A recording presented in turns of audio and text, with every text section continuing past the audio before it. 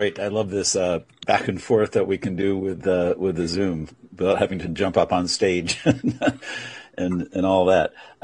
Great. It's my pleasure to introduce the next speaker, who you've already met, Susan Buchbinder. Susan is a professor here at UCSF, but also a major player in the public health department here in San Francisco, where she's led a number of studies of various strategies, especially of pre-exposure prophylaxis now. Also has participated in the AMP studies that you just heard a little bit about. And obviously the area of PrEP is a hugely important one, complex, changing quickly, and without taking any more of her time, introduce Susan to take us through that. Great. Thanks so much, Paul. So I am going to talk about pre-exposure prophylaxis, and these are my financial relationships, where what I'm hoping that you'll be able to do by the end of this talk is to be able to safely start and stop PrEP, to counsel patients about 2-on-1 PrEP, and to be able to describe new PrEP modalities. So I've divided the talk into 3 sections. The first is the longest, and that's really talking about daily oral PrEP, because that's really the standard of care at the moment. We will talk about on-demand approaches, and then I'll end with a summary of some of these long-acting investigational drugs that you just heard about. So starting with daily oral PrEP, we've had TDF-FTC PrEP available since 2012. There actually were data that were presented at the end of 2010 that showed that pre-exposure prophylaxis with TDF-FTC worked for men who have sex with men and transgender women in the IPREX study. And then shortly thereafter, there was data available from the Partners PrEP study in serodiscordant heterosexual couples that showed that TDF-FTC also reduced HIV acquisition in that population. So in July of 2012, the US FDA gave a licensure indication for TDF-FTC for PrEP, and the World Health Organization came out with guidance on pre-exposure prophylaxis for serodiscordant couples, men and transgender women who have sex with men at high risk of HIV. So I have a question to start off with for you. How is it that you start PrEP? Do you wait for lab results? Do you start PrEP immediately, meaning same day? Do you have you not prescribed PrEP or something else? Go ahead and answer.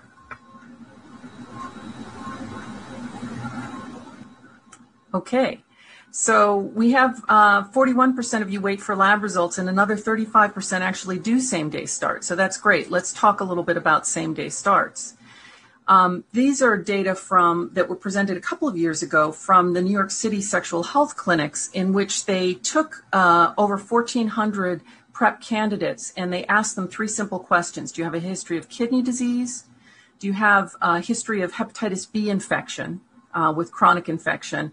And do you have any acute signs or symptoms of HIV infection? 97% of them said no to all 3 questions, and so they were moved into the immediate PrEP arm. And only 3%, or 50 of the people, said yes to any of the questions, and so they were deferred to a deferred PrEP arm. And here's what actually happened. When they had labs drawn then on the individuals, there were only 4 people in the immediate PrEP arm who had to stop PrEP, 2 because they had a GFR of less than 60 and 2 because they were actually HIV positive. So over 99% were able to continue PrEP, having had started it the same day. Whereas in the delayed PrEP arm, they had 7 people, or 14% of that group, actually had a contraindication to starting TDF-FTC PrEP, either because of a GFR of less than 60, because they were NAT positive, or they wanted to know that they had hepatitis B surface antigen positivity. And so 14% were not started on PrEP, but an additional 86% who were left were actually eligible for PrEP. However, only 35% of those people who were eligible for PrEP actually returned to start on PrEP. So there is something to be said about a bird in the hand, and that you can start same-day PrEP safely as long as you have close follow-up, you get the laboratory tests drawn on that day, and that you've got very close follow-up so that you can stop PrEP if there is an absolute contraindication to PrEP. So now let's talk about for whom does TDF-FTC PrEP work. And if you see on the right, there are men who have sex with men and transgender women. And if you look at the placebo arm versus the PrEP arm in that group, then they had a substantial reduction in new infections. The same thing for people who inject drugs, also a substantial reduction in the risk of infection. And for serodiscordant couples, a substantial reduction in the RCTs. But when you looked at the subsample who were actually highly adherent to PrEP, you saw almost no infections. And so we know that PrEP is really highly effective as long as it's taken on a regular basis. And we'll talk a little bit about what a regular basis means in just a moment. But it's currently approved, TDF-FTC PrEP is approved for everyone who is at risk of either sexually or injection-acquired HIV as long as they're 35 kilograms or greater. So there's no absolute age cutoff. So let's talk about starting and stopping PrEP. And this is, as Turner mentioned, a little bit controversial. For men who have sex with men, the growing consensus is that 7 days before is adequate, or actually just having a loading dose with a double dose of TDF-FTC PrEP. And we'll talk about that in a few moments, but that's really the basis of the 2-1-1 PrEP or on-demand PrEP.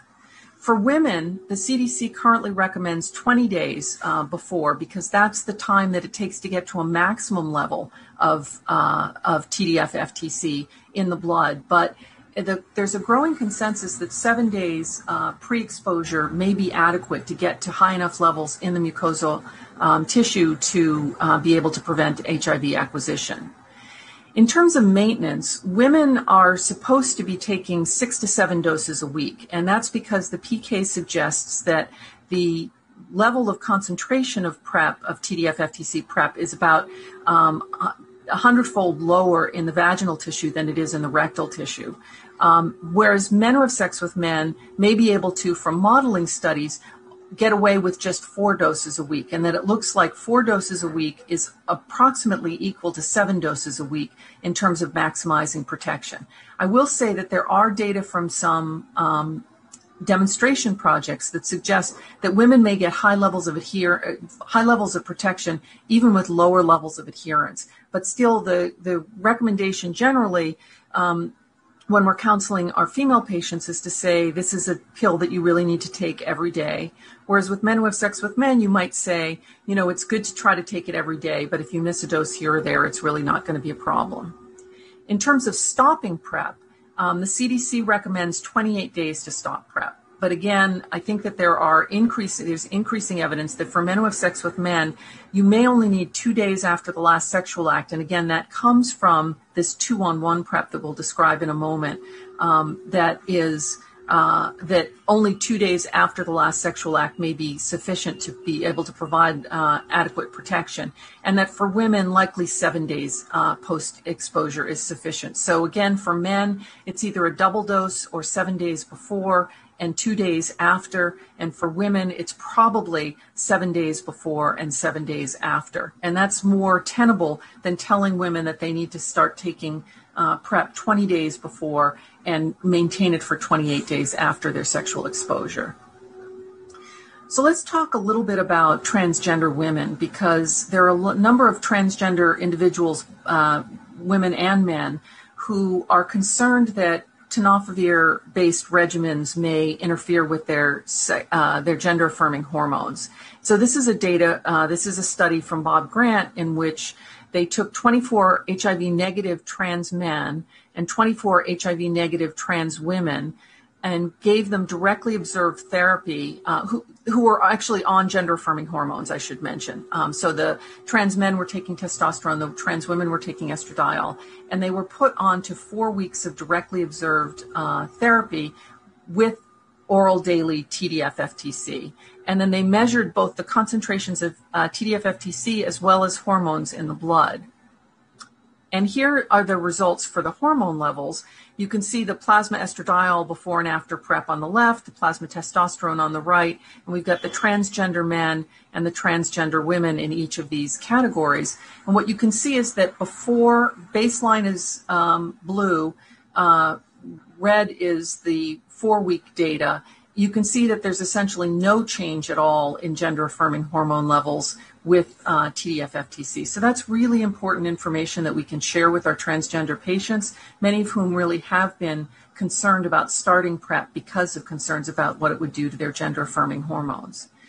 The other question is, what do the gender-affirming hormones do to tenofovir diphosphate concentrations in dried blood spots after 4 weeks of directly observed daily therapy? So are we seeing subtherapeutic levels? And what you can see from this study is that the levels were very similar across the different populations.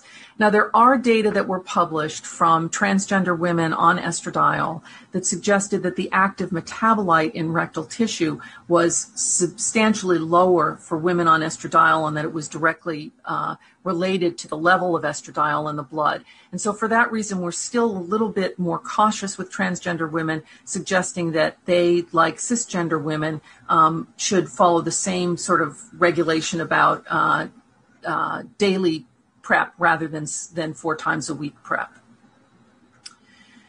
So one of the questions that arises is, what do you do for people who may have some concerns about renal insufficiency? There are multiple studies now that suggest that you might drop your estimated GFR to less than 70 milliliters per minute. If you start off with a lower GFR to begin with of less than 90, if you're somewhat older, I say somewhat older, a little tongue-in-cheek, just over 40 to 50 years of age in some of these studies, if you have lower weight or higher adherence. But I will say that the creatinine bump that was seen in these studies is often unconfirmed on repeat testing. So that can be the first thing that you do to be sure that to be sure that you don't have toxicity from TDF-FTC. Creatinine reverts to near baseline levels after the trial, and rechallenge has been used successfully. Nonetheless, there was this question about, could you use TAF-FTC instead of TDF-FTC for pre-exposure prophylaxis? And so this is data from the Discover trial that Turner also mentioned briefly. Men who have sex with men and transgender women were enrolled in this study and randomly assigned 1-to-1 to either get FTAF or FTDF. Now, unlike the cabotegravir study that had 50% Black participants in the U.S., this study only had 9% Black participants in the U.S., and unlike the cabotegravir study that had 12% transgender people, this had only about 1% transgender women. Nonetheless, we did get data from this study. It may not be quite as reflective of the overall population that we are trying to reach with these studies, with these agents, but it did suggest that FTAF was non-inferior to FTDF for protection. It was not superior, but it was non-inferior, so no worse than FTDF. So what do you do in a situation where you've got two agents that may be effective? Well, you want to look at what the differences were in safety at 96 weeks. And what was remarkable was that the differences in safety were really very minimal. So the bone mineral density and renal function favored the FTAF arm. But in terms of bone mineral density, there was just a 1 to 2% difference in bone mineral density at the spine and the hip, and no difference in the rate of fractures between the two arms. So a fairly minimal reduction in bone mineral density. In terms of renal function, there was just a 4 milliliter per minute difference in the estimated GFR at 96 weeks. So while you still may want to go with FTAF in people for certainly who start off with renal insufficiency, and even perhaps people who are at risk for renal insufficiency, there were really fairly minor differences between the two. And the things that favored FTDF over FTAF were lipids and body weight, but again, fairly minimal differences, an 11 milligram per deciliter lower total cholesterol and no difference in the total cholesterol to HDL ratio, and only a 1 kilogram difference in body weight. So we're not seeing the huge differences that have been seen in some of the treatment trials in terms of body weight with TAF-FTC. So this is an infographic that my colleague Julia Marcus put together that can be useful in talking through patients about the relative pros and cons of TDF-FTC versus TAF-FTC. You can see that there's a difference in the pill size. Only TDF-FTC has been tested in heterosexuals and people who inject drugs and is highly effective in both those populations, whereas both drugs are highly effective for men who have sex with men and transgender women. And the TAF-FTC does not have a current license indication for people who are having receptive vaginal sex. So it really is not supposed to be used in women who engage in receptive vaginal sex. Again, the differences in GFR and bone mineral density are fairly minor, but support TAF-FTC for those two toxicities. For LDL and body weight, again, just a very slight preference for TDF-FTC. And right now, probably the biggest difference is that TDF-FTC just went generic in 2020. So some health departments and some clinics are suggesting that TDF-FTC is the universal PrEP agent, and that TAF-FTC be reserved for those people who can't use it or have a strong preference for getting that drug over TDF-FTC.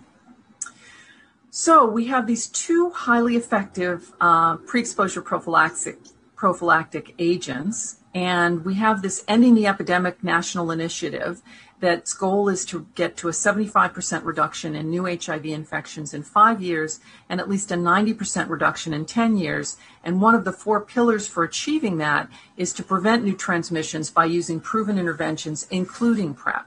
And so PrEP is really one of the cornerstones of this Ending the Epidemic initiative. So how well are we doing so far? Well, we're not doing nearly well enough. The goal would be it's estimated 1.2 million Americans who may benefit from pre-exposure prophylaxis. And in terms of PrEP starts, where as of 2018, we were only 18% of the way there, doing better in men and much worse in women.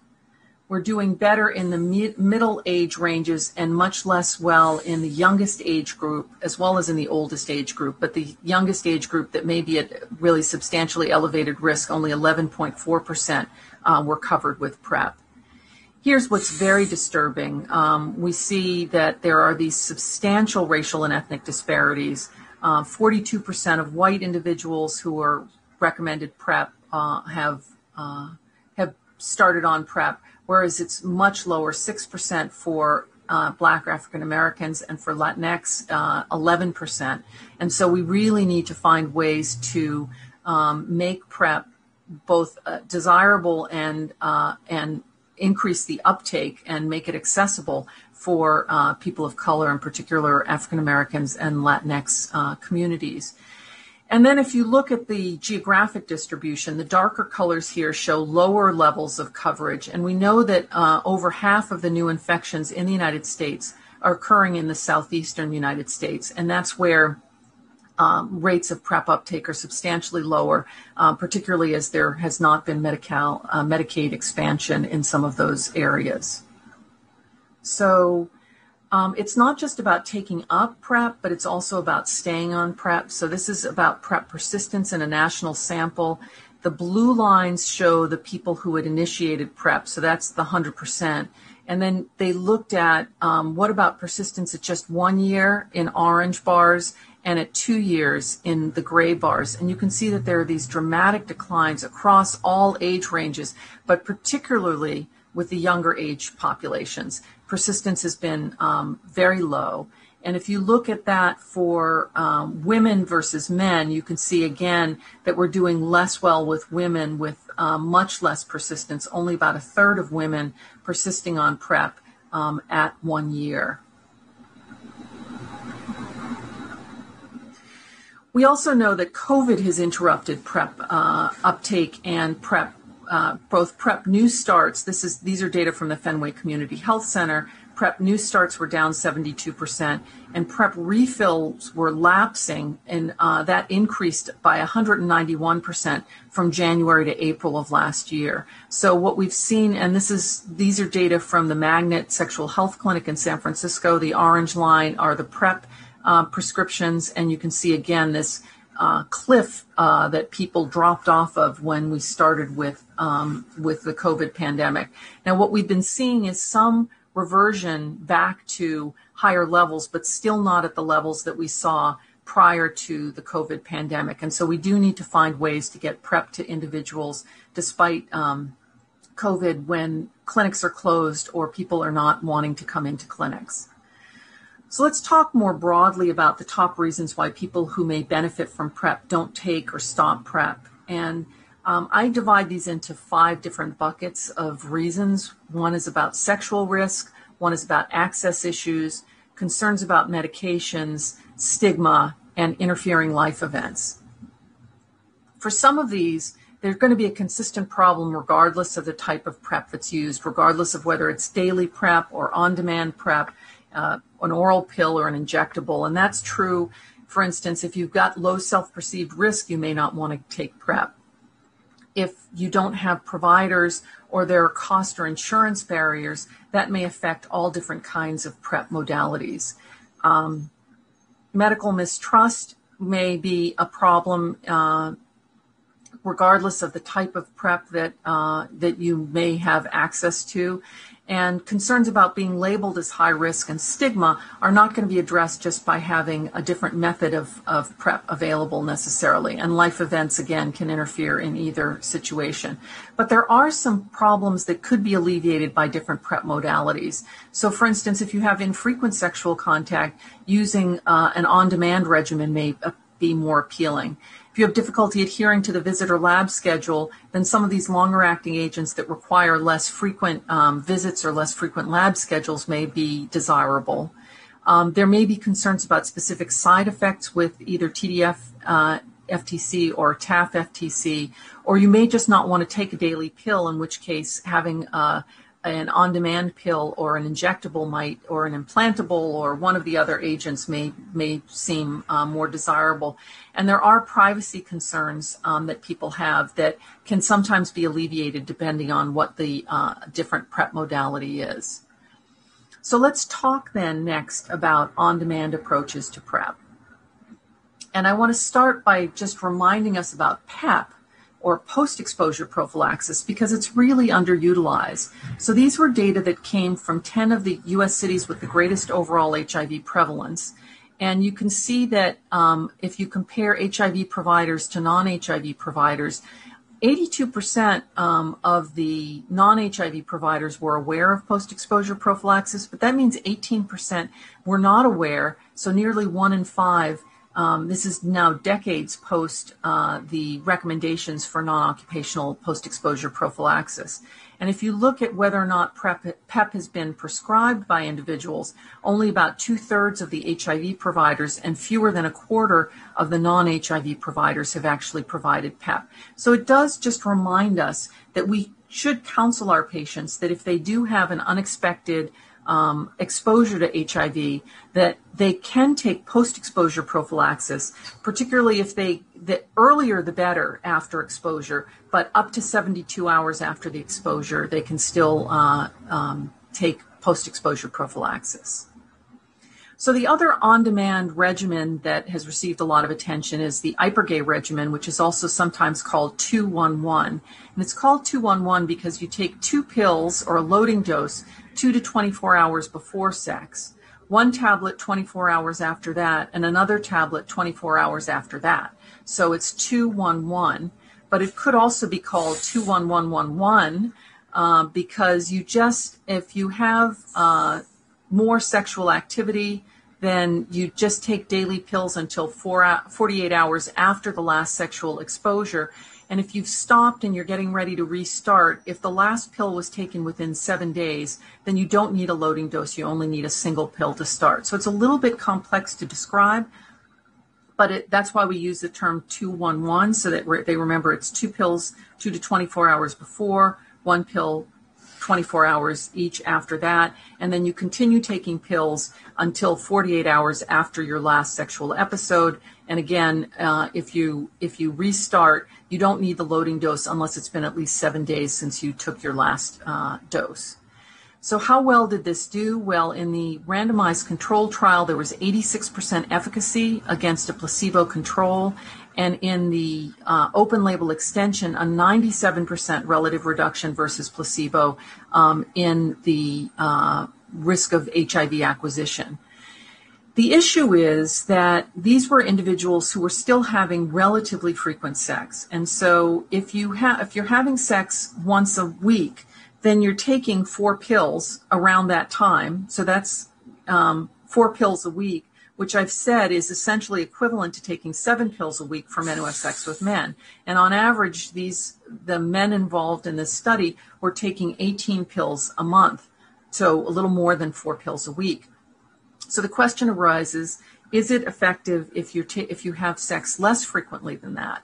And so there was an analysis of the Ipergay study looking at people with less frequent sex, and what you can see is that there were no infections in the TDF-FTC arm of people who were not taking, who had less frequent sex but were taking TDF-FTC, whereas there were 6 infections in the placebo, a 9% incidence rate, and so really a substantial reduction. So it does work even if you're taking PrEP very intermittently because you've got much less frequent sexual activity. So if you do a head-to-head comparison of 211 PrEP against daily PrEP, who can use it? Well, 211 PrEP has only been studied in men who have sex with men, so it's only currently recommended in that population, whereas daily PrEP can be used by anyone. TDF-FTC is the only drug that's been tested in 211 PrEP, so you don't want to use it with TAF-FTC, but daily can be either TDF-FTC or TAF-FTC. Chronic hepatitis B infection can trigger a flare where if you use 211 PrEP, you need to plan at least 2 hours in advance, and it's not forgiving of missed doses. So 211 PrEP is been endorsed by the WHO, not yet by the CDC, but it will be hopefully in the near future. And then there is tenofovir douches that are being currently evaluated as another on-demand method. You can see here that you can get quite high levels in the colonic cells, higher than daily oral PrEP or less frequent than daily oral PrEP. And you can see that in this non-human primate challenge study, it did even better than oral daily PrEP. So I'm just going to close by briefly mentioning the long-acting agents that you've already heard about. Cabotegravir is superior to TDF-FTC for women and men. It's currently being used as an IM injection formulation, but it's being considered for an implant and a microarray patch. There are questions about why there were breakthrough infections in the trial. Will the tail provide long-lasting protection, or will it be too low and actually then for protection but select for resistance? By whom will this be used? Who's going to want this? And how, where, and by whom will it be administered? And we talked a little bit about that in the last talk. Islatravir, this nucleoside reverse transcriptase translocation inhibitor, is being evaluated as a monthly pill for men who have sex with men and transgender women in an efficacy study, and it will also be studied in cisgender women in a separate efficacy study. It's going to be evaluated as a yearly implant as well in the future, and it could be possibly combined with contraception. Lenacapavir is a capsid inhibitor that's being evaluated as a semi-annual subcutaneous injection for men who have sex with men and transgender persons in one study, and in cisgender women in a separate study that's also got an arm that's going to look at TAF-FTC so that we'll finally get an answer as to whether or not TAF-FTC is protective for cisgender women. And then I just want to close by mentioning dapivirine vaginal rings. This is an NNRTI that was found to have approximately 30% efficacy in RCTs and approximately 50% efficacy in open label extension studies. It's recently been approved by the European Medicine Agency as well as endorsed by the WHO. And next generation products may allow for less than monthly but sort of quarterly vaginal ring insertion, as well as combinations with contraception. And so in conclusion, we really have highly effective PrEP and PEP options with more under development, and I didn't even talk about some of the PEP options that are currently under development. Cabotegravir long-acting intramuscular is the latest product, but we have a robust pipeline of monthly pills, semi-annual subcutaneous injections, annual implants, and possibly vaginal rings. There are challenges with uptake and persistence in all populations, but particularly for youth, people of color, women, and people who inject drugs. And long-acting agents will solve some, but not all of these problems associated with daily pills. But we need to offer choice and provide support tools to keep people on PrEP during periods of risk. Thanks so much, and I'm happy to take questions. Great, Susan. Thank you very much. Great review. And we have a number of questions that are coming in. Remember to use the Q&A function. Before I start taking questions from the audience, I'm just curious myself. San Francisco has made a big effort called Getting to Zero, a multi-pronged effort to reduce transmission and death from HIV. What's happened with that campaign with COVID it looks as though some aspects of it are in trouble. It's true. We've actually we saw a really dramatic decline both in PrEP uptake and as well as in testing, HIV testing, right, and as well as in viral load monitoring. We have seen a rebound back towards normal, but it's still about 10% lower levels of HIV testing and viral load testing than what we saw before. So people are trying to find other ways around delivery of PrEP to people's homes and finding other ways to be doing monitoring and clinic visits for patients in the time of COVID. Right. And we've all seen a dramatic increase in new strategies of patient contact, whether it's telephone or video visits. Right. And there are questions really on the implementation side. The recommendation is they come in every 3 months, in person, lab, et cetera. Is that realistic? And what are people doing in terms of changing that kind of follow-up now that we have the concerns with COVID? Yeah. So there are different ways, different strategies for trying to address that with home prescription deliveries and home HIV testing. There is a program called Take Me Home that you can look up online.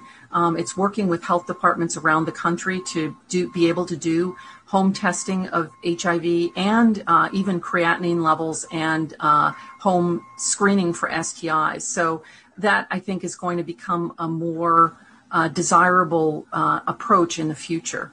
Great. Question about where is a good information source? Black and Latinx men who do not identify as MSM report only female sex partners. Is there a good source for PrEP information for those people? That's a great question. There are lots of places to get good information about PrEP, and I think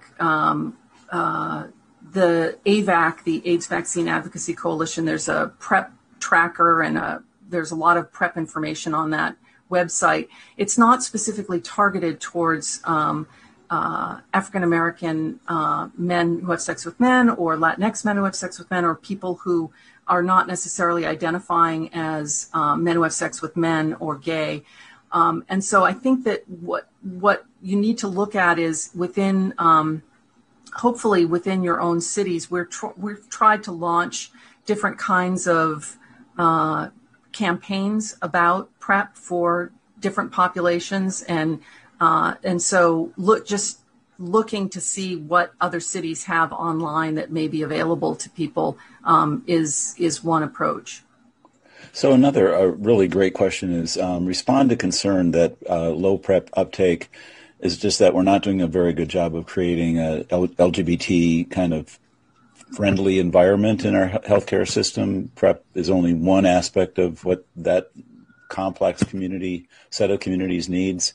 Is that something you're thinking about? I think that's absolutely the case. It really is, and I think that one of the things that we can all do with our patients, so I think that we need more LGBTQI friendly services for our patients, but also we need to be offering PrEP. We need to not forget about women who may benefit from PrEP. And so one of the approaches that some people are using is to just educate all of their patients about PrEP, to say, we have actually a daily pill that can prevent HIV infection. Is that something you'd like to hear a little bit more about for people who may potentially be exposed to HIV?